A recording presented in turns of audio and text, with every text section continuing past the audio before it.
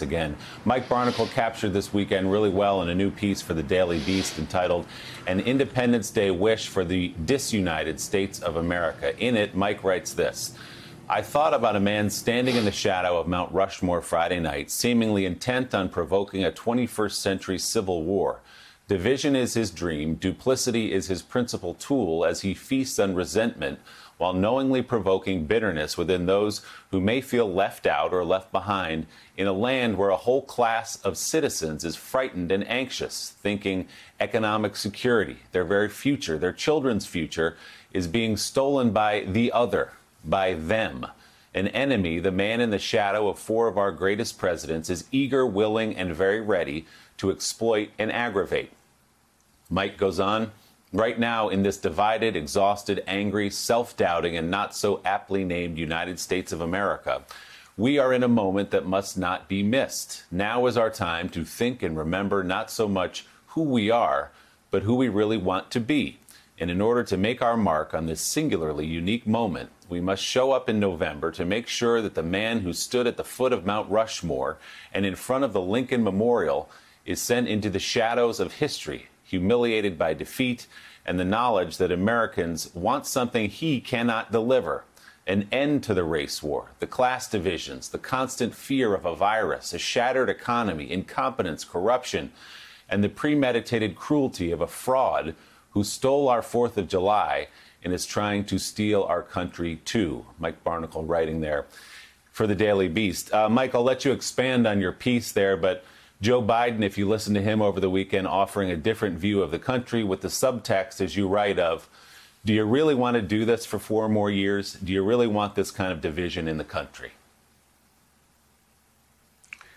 You know, Willie, this is all so depressing. I mean, we began this hour talking about hopefully the reemergence of baseball and other sports to provide people with something to watch, something to relieve themselves of the day-to-day pressures of worrying about the virus, the economy, their families' futures. And here we're talking about back-to-back speeches delivered by the President of the United States Friday night and Saturday that are as dark and as doomed as anything I have ever heard. And you wonder, does he know what this country is all about? This is a big, big country. It's filled with flaws. Our history is filled with flaws, mistakes, and failures. There's no way around it. But the way to go forward is, I don't think, to listen to this man, the portrayal of this country that's in his mind. And Michael Steele, in listening to him Friday night and Saturday night, all I could think of is, at some point in the future, historians will look at this period, they will look at this man, and they will have no other choice but to study the effect of what happened here.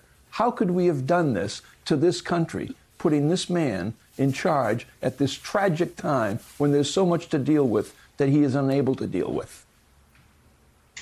Well, first off, Mike, I just kudos to your piece. Very powerful, and folks should really take to heart the words, not just that as they were read by Willie, but what you say in this piece really gets to the core of the answer to your question. When you stop and you really pull back a little bit and you think about how the country has moved since 2000, since the Bush v. Gore election, where it really became this sort of, all-in war against our neighbor, how we began to perceive our politics, how we began to perceive each other. Over that 20-year period, we've just watched an escalation of resentments, an escalation of fear, an escalation of political chicanery that sort of manipulated the system. And what Trump did was really reach down into that and pulled out of that anger, frustration, and gave voice to it. And so that's how he could stand in front of those 4 great presidents and say what he said, because he knows there are a lot of Americans in which he still is that avatar of white resentment, that avatar for white grievance, that avatar that speaks about that slippage of what they perceive America to be. To what Yamiche was saying earlier in her reporting, that we're looking at this as a rethinking of American history. What we're witnessing is not a rethinking of American history, but an explosion of exposure to what American history really is. That's why people sat down and watched Hamilton. They saw it not just reimagined by a minority cast, but actually getting a sense of how these pieces fit together. And Americans are trying to find a way, Mike, to reconcile all of that, which is why what we heard Biden say versus what Trump say offers such a stark contrast of not just the history of this country, but its future. And the question is, what future do you want? Do you want a future where you're mired in recrimination and distrust and suspicion of your neighbor, or grasping onto a history that really didn't happen the way you imagined it? Or do you want something that's different, that's more honest and more true, so that we can move forward as a country, recognizing, as Yamiche noted, that original stain, that original sin of slavery, and all that's come from that, and how we walk together into that future. And so right now, this avatar that the president presents is one that he's hoping, going back to the point I made in the last hour, Willie, that there's a silent number of Americans who agree with him more than we know. And that's what he's counting on come November.